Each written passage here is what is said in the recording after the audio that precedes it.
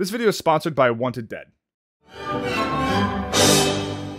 COD World War II is a weird game to say the least, releasing as the first boots-on-the-ground COD game in years, and bringing us back to an era that COD hasn't touched in nearly a decade. With all the gameplay options modern and futurist games have, Sledgehammer found themselves in a strange position on making a COD game that could live up to the new standard while not disrespecting the real-life history our very live veterans experienced. World War II was actually one of the last COD games I really played a lot of until I jumped ship on the franchise entirely until Modern Warfare 2 2022. I enjoyed the tone that Sledgehammer tried to set at the opening credits. Bringing in that somber piano with the filmic overlay brings us back to that time period this game is set in. And again with these opening statements, Sledgehammer is priming us for the weight of the conflict this era of history entails.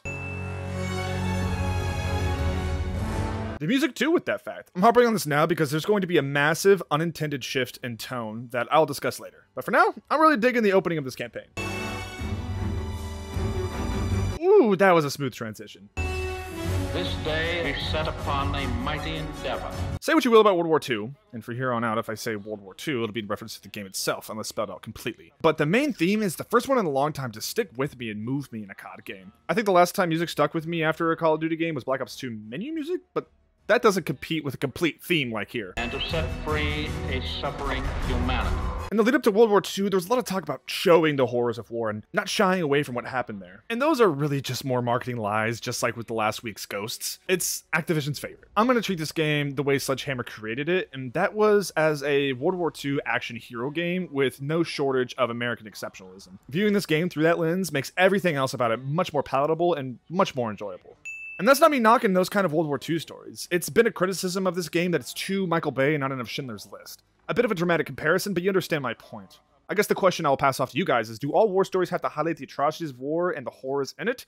Is there a place for a story like this that wants to highlight the heroics of the men and women that served? Of course there is, but do you think World War II goes too far in that direction of spectacle that it disrespects the time and history, or is it okay for a game to just have fun with the time period and have minute-long train wrecks? I'm genuinely curious because I'm on the fence, and for this video, I'm going to just take the side of enjoying the spectacle rather than trying to explain it away. It's the point of the channel after all. Enjoy what I can, and please give me the strength to understand what I can't. The opening cutscenes brings us through the most pivotal points in Daniel's tenure as a soldier, from D-Day to the train wreck, the woods where Turner died, and then the Battle of the Bulge, the final push from Germany. You'll notice that the Rhine is left out, and that's because it's set up as a bit of a twist that Daniel refuses his ticket home. It's why you can't scroll any further than the current mission you're on when selecting one to hide this twist. We've gone back in time all the way to World War II, but I want to go back to a time that's near and dear to me, and that'd be the 7th generation of console hardware, by Studio 110 Industries, which was developed as a love letter for those who love and remember the PS3 360 era of games. It seriously felt like when I played it, it was a time capsule to back then. So much so that I had to double check when this game was released. The game is set in a cyberpunk vision of the late 80s with the tech of the early 90s that leads to a really interesting flavor of the cyberpunk genre, not being rooted in super futurism. And with this game being a throwback to that time, 110 took a self-aware approach with tons of pop culture jokes and Easter eggs. I think my favorite part of the game is that it's not meant to be played forever like recent single-player games. It's a complete game with an 8 to 10 hour story of just hack and slash action that's just fun to play. It seriously brought me back to my childhood when I'd go to the game store, pick up a single-player game because the box looked cool, and go home and just play it all night. Wanted Dead is available at up to a 50% discount on Xbox, PlayStation, and PC. The sale ends on September 4th on Steam, the 5th for Xbox, and the 13th for PlayStation.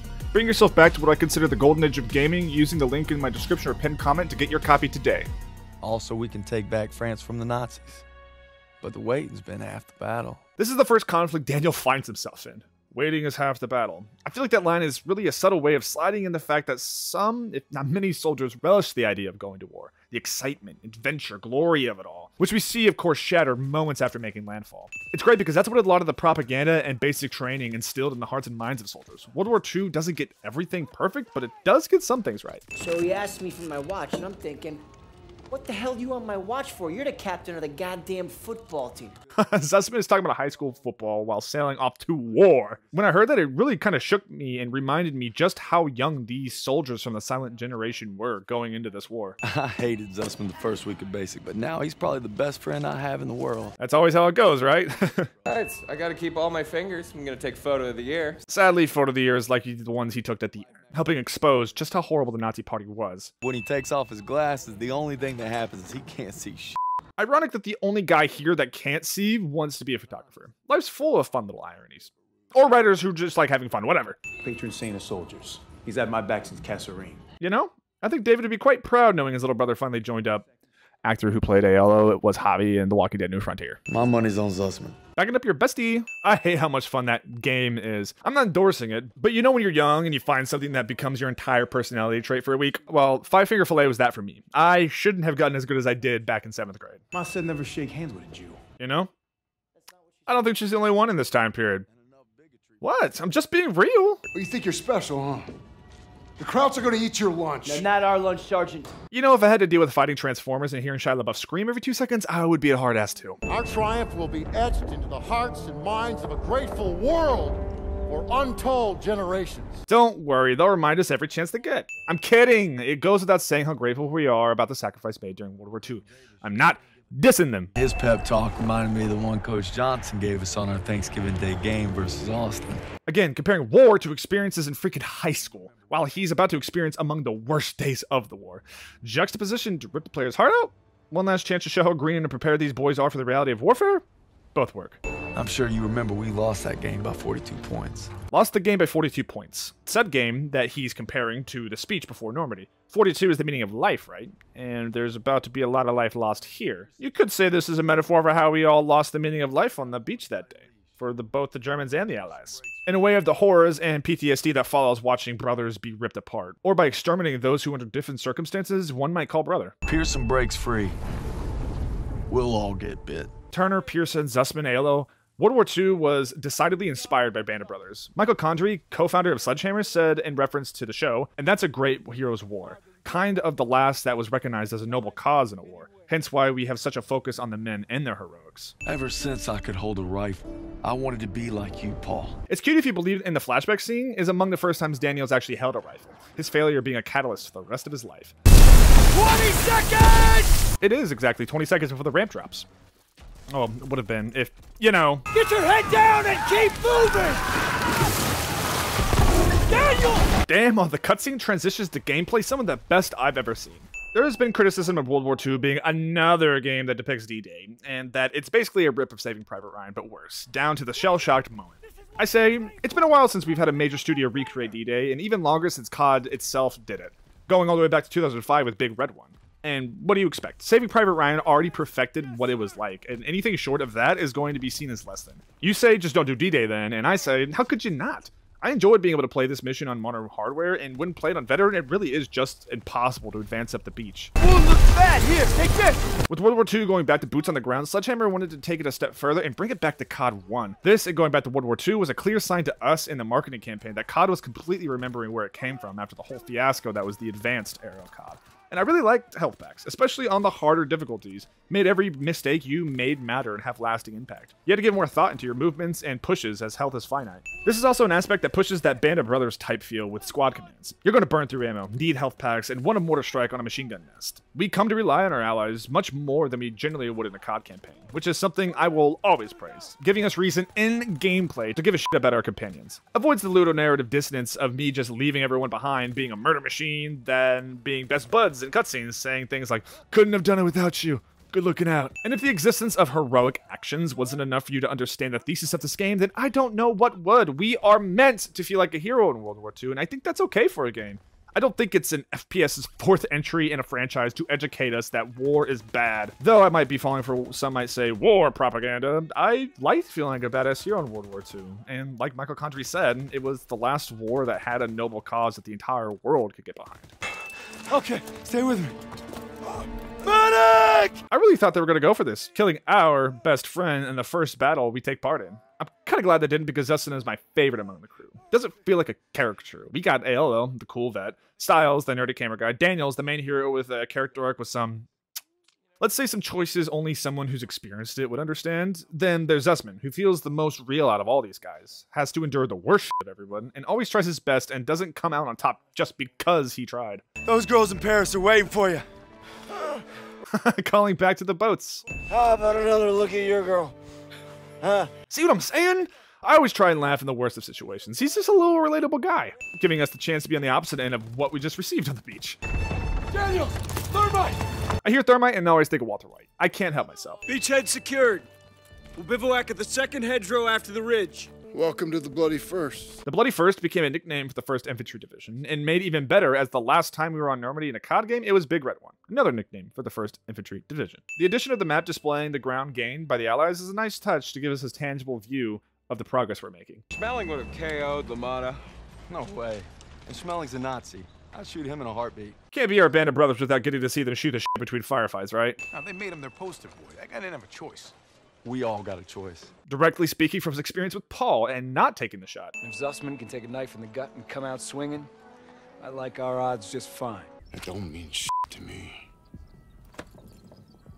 Seeing the contrast between Turner and Pearson keeps things interesting on the home front, so to speak. Pearson is kind of their Captain Sobel, if you will, being the higher rank that you despise. World War II came out in 2017 and still looks amazing.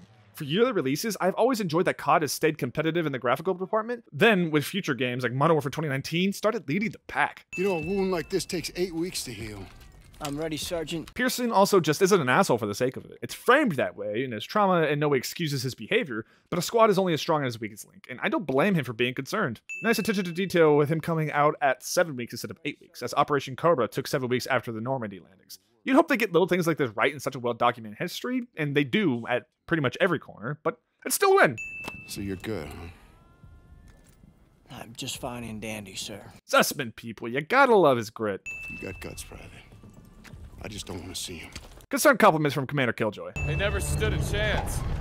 Guessing no to the open casket. That's somebody's son.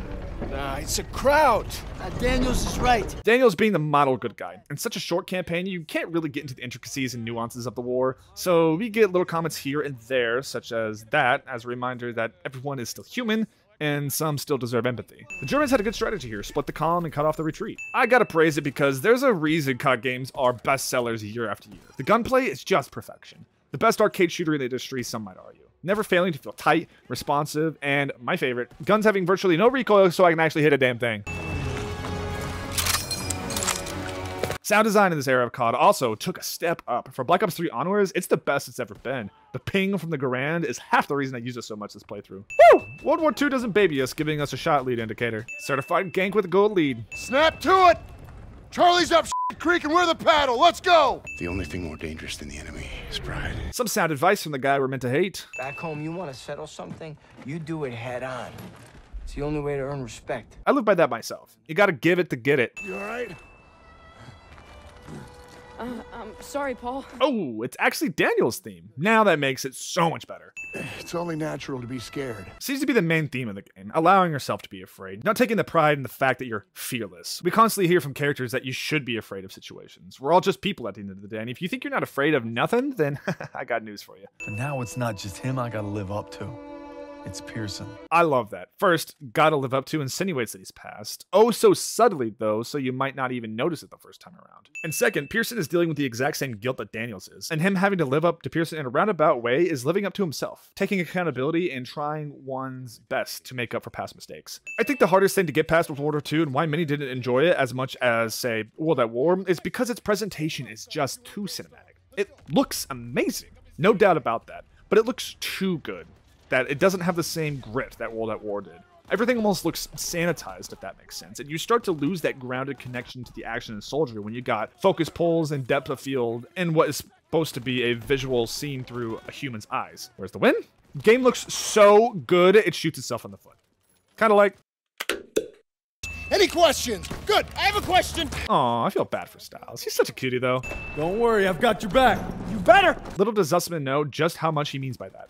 Ooh, do I feel so cool holding my breath and seeing the whole world slow down to take that perfect shot. So the conversation about the censorship of the Nazi party flag in multiplayer. Is it even worth it me addressing it here? The reason that this exists is because, in Sledgehammer's words, the multiplayer doesn't provide the proper context to display that symbol, and also to adhere to laws around the world with the display of the swastika. World at War had its own censored version released in Germany because of that fact. What we all heard this translate to at the time is they want money and don't care about history. This one's a pretty tough one to find a light in, as is my job though. And the only positive I could argue is Sledgehammer is on record stating that they wanted anyone to feel represented in their multiplayer. You know, the mode where it's about getting points, XP, and winning a made-up game, and using World War II as a setting for that. This means being able to play as Black Germans, for instance, as your player avatar. And then to have that with the Nazi flag flying around didn't sit right with them. So they made the decision to remove the flag from multiplayer and have that. They really did try to have their cake and eat it too. I tried to find a win. I really did. I understand there's a lot of flaws in that argument, and I'm curious how you guys feel about it. I wonder if his name was Ben. Damn, 2 Telltale Walking Dead references. I'm on fire. This is one of those spectacle scenes people love to point out as egregious. But like, what the hell else do you expect to happen when bombed in a bell tower? There's got to be one person that experienced something like this for sure. You see wings on me, Private? No, Sergeant. That's because I'm not your fairy godmother! I want more Josh Duhamel. Anyone have any recommendations? Leave them below the like button. My brain is jelly at this point, and it is so true when they say everything in one's life connects to their childhood. Every time I see a grenade launcher, it's actually called a noob tube, and I see Wasteland from Modern Warfare 2 with a nuke in 25 seconds. I'd say they came through pretty well, wouldn't you, Sergeant? See what I'm saying? I hope y'all f***ing ready. I hope y'all ready. Are you prepared for it? Train go boom. Proved yourselves in Marigny, which is why you'll get the opportunity and the privilege. It's just like working at a restaurant, right? You do such a good job, you get to do other people's work. We heard about Marigny. Impressive. Good God, you're a woman. And yeah, there weren't a lot of women fighting World War II. But there were a couple small instances, and I think it should be celebrated that they're getting their time in the sun for a change. Reminds me of the time we parachuted into Vercors. Ambushed that Gestapo patrol. A fun nod because Odette Sanson Hallows was tortured and interrogated by the Gestapo, a member of the SOE. Okay, maybe fun isn't the right word to use, but you know what I'm saying. Since COD has to have its obligatory stealth missions, I'm glad we're finally seeing the mechanic expanded just a bit, giving us cool takedowns and detection meters. Woo! They got me. You got me, Sledgehammer, you cheeky bastards.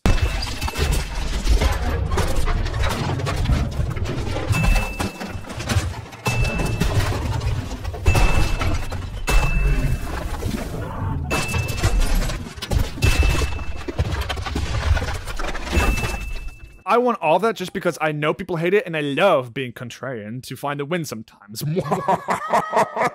Seriously though, I think it's so f***ing good. There is a graph for things like this. It's the same thing with spectacle as with jokes. They all start great, but the longer it goes, the less funny it gets. But then magic starts to happen at the point where it becomes funnier and more enjoyable because of the just pure ridiculousness and the fact that it just keeps going. And that's what this train wreck is. A metaphorical, literal, whatever you want to call it, train wreck. Just when you think it's gonna stop, it just doesn't. I like to imagine a room of dads reviewing this scene just for it to end in dead silence and someone just go, I think we need another car to crash. And everyone just claps. I figure we can survive Pearson, we can survive anything.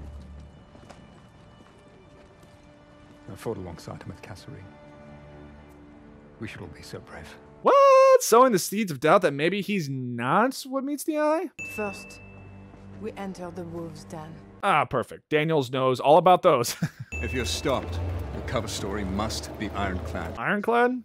Yeah, it might be as tough as the Russians. Oh. Wait, it's Iron Curtain. I'm about 30 years too early for that joke. This mission walked in World War II so that a similar one, Desperate Measures in Cold War, could run. I can't be the only one that saw this basement and thought it looked eerily similar to the one found in Glorious Bastards, where Michael Fassbender put his fingers up wrong. Like, you even see me looking around kind of shook. I swear, it's got to be a reference to the film. This mission shows promise in COD, that not every release is a competition in who can make the dullest campaign. It's nothing groundbreaking. I don't think the franchise has done anything like that since COD 4, but it shakes up the pacing just enough to make me miss shooting guys in the field a little bit. You actually gotta review your cover story. I took like 3 glances and was like, check this out. Fräulein Schneider. Now, if you will indulge me, perhaps we can converse in English, for as you know, I'm sure practice makes perfect. And now we've got an homage to the opening scene of Inglourious Bastards. I swear to God, this shit was planned. You look so serious. But my God, I will miss the cuisine. Take the ortolan. Down to the constant swaps between charismatic and charming to scary and threatening, just like Hans. Oh, we get a chance to be more of a good guy than the traditional kill everyone in our path. We thought with the liberation of Paris, we'd be one step closer to home. But our troubles are just beginning. I hate that. It's clever, but feels so stupid at the same time. You know, objects in the mirror are closer than they appear. Hate to say it, I think she's cutting you loose. Or hey, maybe it's like Schrodinger's letter. You know, you don't open it, she's still your girl. They're such buds. Might as well be 10 hours. Lieutenant Turner, we need tank support the now. The tanks are covering our flank. Everybody pipe down and let me think, goddammit. We don't have time to think. All right, Daniel. I honestly believed he listened to Zussman. It just did the first thing that came to mind. In the heat of the battle, sometimes it's the best you can do. Getting to have a tank battle is pretty neat, and having to flank it to even have a chance at winning is historically accurate. And if you know anything about the tiger, you know this is a David and Goliath situation and would be a death sentence anywhere else in a video game. That fear is utilized as much as possible here because it is stated that one tiger could pretty much hold the line against up to 12 Shermans. We got Private Rogers. You know, Captain America. Let me go. Nobody's going. You got 2 minutes. I'm going with you. Nope, just Daniel. It's too dangerous. I need everyone here to cover the perimeter. Yes, sir. Oh, what's that? You're sitting a man alone in an active war zone? I don't know much about military, but this totally seems like a setup for us to be ambushed by the developers. Would you look at that? Collateral Damage is a good mission for humanizing the Germans who weren't fighters or didn't support the Nazi party. It's not clear which one of these people fall over, but doesn't matter. It also highlights the desperate levels the Nazis were ready to resort to hold on to whatever ground they could, not caring even about their own. Who decided this was a rescue op? We thought there was time, sir. Backing your higher up even though you disagreed. If it's over, we're here for you, pal. I tried to warn you. College. Let the man speak. She's pregnant. Of course she is. What better way to raise the stakes? I could use another cup of joe. Come on, you mooks, let's give him some space. But I don't want coffee. Sure you do. I wish we got more of Styles. I identify with him too damn much. No mission too difficult, no sacrifice too great. Duty first. That's right. The 1st Infantry Division's motto. Our turret sections finally have some flexibility. We've got an ammo counter to watch and a choice if we even want to man them. Horrors of War. Is that a win? Can I even say that in good conscience? Sniper! Keeping with our Private Ryan inspirations, or even better, Band of Brothers, getting pinned down by a sniper has got to be the most horrifying thing. If I made decisions based on your gut, Private, we'd still be on the boat at Normandy. Damn, I'm gonna miss Turner here in a couple minutes. He's the kind of guy I'd follow in the battle. Tell that to Pearson. Sergeant Pearson. You just pray you're never in that position. But he already was! Woo! I love that we got the dolphin dive instead of the slide in World War II. That'd just be another thing people would rage about in this game at this point. No one was sliding around corners to confirm kills in World War II and blah, blah, blah.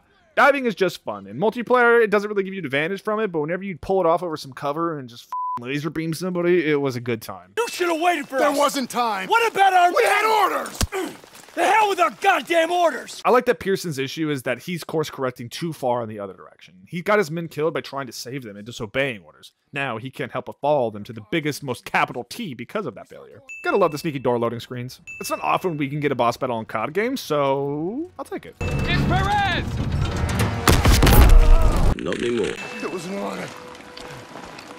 No sacrifice too great. These cutscenes also just look incredible. As I was writing this, my girlfriend walked up and saw the screen and said, "That's a game? Really? That looks like a movie. That looks real." And she's 100% right. COD cutscenes starting here with World War II is just next level. No sacrifice too great. Also tears, calling back to the Division's motto. And this makes the reality of war hit harder. Turner doesn't even last more than like 2 seconds after trying to hold them off. No heroic stand where it takes down 20 enemies and covers their escape. Just an unceremonious, unfair death. So I'm making you my second. And you will support me 1,000%. Oh, God, that's basically a deal with the devil. Setting up some really interesting future conflict, though. Turner. Turner! Lucky son of a... He's been an ass and danger to the Division since the start. Seeing him drunk, seemingly trying to be one of the boys, makes me sympathize with him. With him being in command the way he does, I'm sure he doesn't have a long list of friends. Merry Christmas.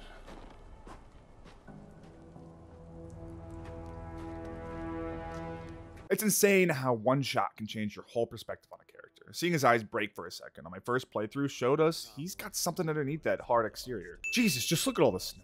It's got that fluffy, furry look that makes it look so comfy. I bet that German ain't even dead, just napping in the soft snow. Needless to say again how amazing these cutscenes are. Obligatory if they were Russian, they'd have no issue with this. Sergeant, any extra coats or blankets? You look just fine to me. I wonder if some of these cold conditions hoped for a fight to get the blood pumping and warm up at all. Has anyone in the comments served in the cold before? And give us some insight about what that's like? I'd love to hear. Looky here. It's a regular old St. Nick. Throw it under our tree. Even in the worst conditions, I love that our soldiers did everything they could to keep spirits up. After all, what more can you do? We spend every day doing the smallest things to give ourselves meaning. And when under the lens of war, everything we do becomes so much more highlighted and more sacred. Howard was part of the company that took the ridge. I can't believe they let him fight. Oh, yeah. They even let us die. I've heard some backlash about Howard being in the game, and that this exchange is nothing but lip service and a hollow attempt at diversity.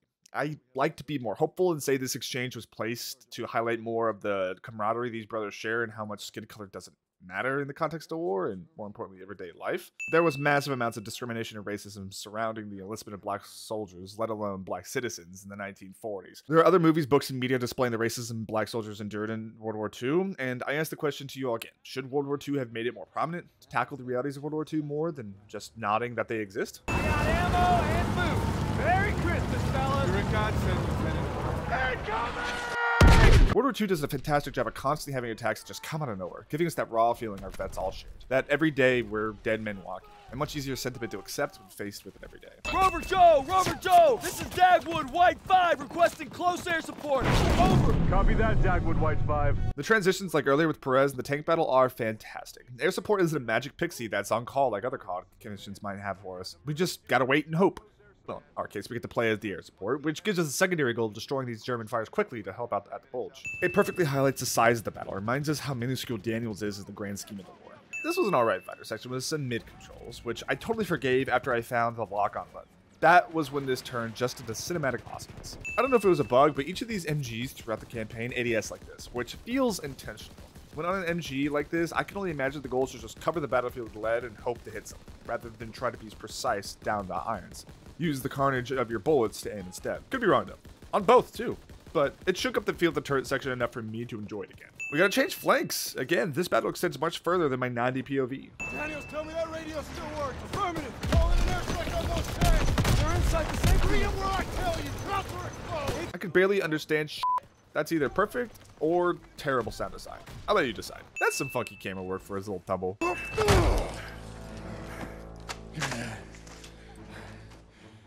To say. Heat of the moment. Getting some more open-ended levels. I love to see it. It was close. You okay? Some great symbolism for what is about to befall Zussman and Daniels. One enduring the worst hell, and the other surviving a shot and the Rhine. No, you're not going anywhere. Zussman was captured! Listen, come first! I can't leave him! The entire game had been being a model soldier, getting the mission done. Just like that, on a dime, World War II completely took me by surprise. Never expected Daniels to just disobey orders to go after Zussman, and I loved it. And I know you did too, which makes the reveal of what happened with Pearson perfect. As of right now, we're on Daniel's side, and later we'll be forced to understand Pearson. To us, this is justified, and Pearson's the asshole. Later, we're forced to see ourselves in Pearson, which makes our skin crawl, or at least made mine because of how much I judged him without knowing the full story. Finally realizing he's no more immune from the human mistakes than us, or Daniels rather. Desertion is a capital offense. So maybe I should just do us all a favor and finish the job. Sergeant! With that said, that's what I believe World War II was going for with Pearson's character, but they don't really hit the mark. During and seemingly after the Rhine, we become chums with Pearson, and he's supposed to be our buddy because we understand each other and relate, but that doesn't change the fact that he was about to be judge, jury, and executioner right here, and World War II decidedly ignores this fact. World War II isn't without its faults at all, and I'll admit, some of these COD campaigns have been truly tough to write for. I guess you could defend this as, like, a commentary about how military structure and power hierarchy can corrupt, but that's not at all the theme they were going for, so I'm just gonna call this a wash. Frag mich doch, du Nazi-Stück Scheiße. Zussman is a real G! Zeig sie mir! We're Americans, period. Zussman is a badass. Perfectly illustrates how batshit the Third Reich's genocide was. Like, we needed a reason. This Nazi officer is staring down a Jewish man and can't even tell. They'll remember World War II as Hitler targeting Jewish people, extended to many other groups of people as well. Eventually boiling down to that, if they just didn't like you, a reason would be found. Why didn't be a Bronze Star in your future? You're a bona fide hero. It rings hollow as Daniel's best friend is still stuck somewhere in Germany. And Daniel's fantasy about returning home, he dresses just the same as Paul, being just like him. We quickly learn it isn't real, and for Daniel, he could never be like Paul, knowing that Zussman was still out there. He's yet to earn that outfit and heads back. Best feeling in the world, ain't it? Facing down hell and coming home a bona fide hero. He's hearing Davis's words through Paul's mouth, the two entities in conflict right now. Survivor's Guild. Daniels can't allow himself to go through it twice. These pre-mission briefings are perfect for those of us that spread out playing the campaign and just setting the stage for each one. I took my sweet time, but I mentioned it. If I don't make it home, well, just watch over him, Paul. Watch over them works for both if he's alive or dead. My orders were to fall back, but I just couldn't leave him. I told my men, We're gonna hold this pass. I've kind of been talking about this reveal all video. The entire game's narrative is riding on this scene, it feels like, and it works. For the nice quick 4-hour campaign, it's good. Brings a strong through line between these two men so they can finally work together through mutual trauma. No go. Not without my platoon. Daniels, the best ride or die, right alongside with Dustman. Also, my platoon. Still keeping his duty as corporal. A hero's welcome. My girl in my arms. Hell, even a Bronze Star. If you want in, now's the time. Get the out of my way. Love that though he's somewhat come around on Daniels, he's not just magically nice and a changed man who's seen the error of his ways or whatever. No matter how bad or how much a developer may have missed the mark, I just love World War II games. There's just an indescribable allure to the time period that I'm sure I share with many of you. And this might be one of the best ones in recent memory, right along there with Battlefield 5. The bridge historically failed to blow even after they rigged it and after the attempts to bomb it from the air with planes. It reminds me of this line from the game. They're not all bad. They did give us Kepler, Mozart. All right, college. Marlena Dietrich. They constructed one damn sturdy bridge, among other things. You might have played this turret section and thought, damn, this is going forever. And that's for good historical reasons. The Battle of Remagen is credited with the greatest anti-aircraft artillery battles in American history. It's reported almost 400 German aircraft attempted to destroy the bridge, with the Allies taking down up to 30% of them, thwarting the air offensive. I believe I owe you an apology. You owe me a hell of a lot more than that. I understand how hollow this rings, and I felt some need to lump this in with the question I asked you earlier. Would this have been better left out instead of just giving us the most minimal lip service to it? I'd like to know your thoughts. I personally believe if you're going to introduce such a major issue, you actually need to address it and not just nod at it. Because the way World War II does it, it feels like it's just in there for the sake of what some might call woke points. So that Activision and Sledgehammer can show that they care without actually having to do the dirty hard work to actually presenting it fully from all different sides. There are reports of POW camps in the area. Davis has ordered us to wait for authorization before conducting a sweep. But I guess you know what to do with Davis's orders. I do love that, though. Does it excuse Pearson almost executing Daniels? But they're cool now since they both disobey orders, I guess. These were our guys. Take out your camera. The world's gotta know. COD World War II is stuck in a catch-22 when it comes to showing the atrocities of this time. You show it in all of its horrific truth, your sales and distribution might be heavily affected. You shy away and only give passing mention to it, everyone calls you a coward, inauthentic, and disrespectful to the lives lost. So Call of Duty World War II, the FPS juggernaut that's about shooting action set pieces, needed to thread that needle perfectly. And I say they did the best they could. I'm conflicted. I thought I knew what cruelty was. I didn't know anything. But one thing's for certain. What I saw will stay with me forever. They had them living worse than animals. From the looks of it, they were beaten, starved, and worked to the bone. We hear how horrible the conditions are from Daniels, but we aren't seeing it. Even as we walk around the forced labor camp, there is a disconnect from you with what they are showing, which isn't much. My entire life, I've always heard about the atrocities committed, but it's always when you actually see it. That's when the real weight of it takes hold. And World War II shies away from that. Sledgehammer did give respect to what happened as much as they could. We don't turn this solemn moment into an action set piece to then be whiplashed with the reality of it. No. Most of the camps here were already deserted once the Allies were moving through Germany. So what we're left with is the aftermath of it all. The history is also there, as Burger Camp was abandoned ahead of the Allies and forced the POWs on a death march, which was ordered by the real-life Sergeant Erwin Metz, whom in-game we get to put down to save Zussman. In real life, it wasn't as action movie-y, as he was just sentenced to death after his capture. I don't envy the position Sledgehammer found themselves in, especially with Activision breathing down their neck. You died right there in the snow. All because I couldn't. Damn it. I'm coming, Zussman. Red, take the shot! Take the shot! Give the audience 2+2. Don't give them 4. I think that's why I'm struggling to win this scene. This reveal doesn't resonate as much because it's in the 11th hour that we're shown and just told Daniel's character arc, instead of getting to understand his struggle ourselves. Had they just shown us that Paul had really died at the midpoint of this story, say after Turner dies, then Daniel opens up to Zuss, or even just to us in a letter to Paul, we could put it together ourselves as he's running through the forest that he wants to atone for what he couldn't do for Paul. I'll win this scene for the character arc being there, even if I don't love the execution. Seeing Zuss like this is our one bit of actually seeing firsthand what the Nazis did to the POWs. I'll give them that, and it's hard to see how the life and pluck drained out of someone who once was the lifeblood of this group. We end just as we started, with a pep talk from Davis. When my son asks what I did, I'll tell him I fought with the first. I'm not crazy, Bastard Pearson. Crazy ain't the half of it. Calling back to what Daniel said after ripping up his discharge papers. For both of them, the actual half of it is that undying loyalty to their brothers. To the end.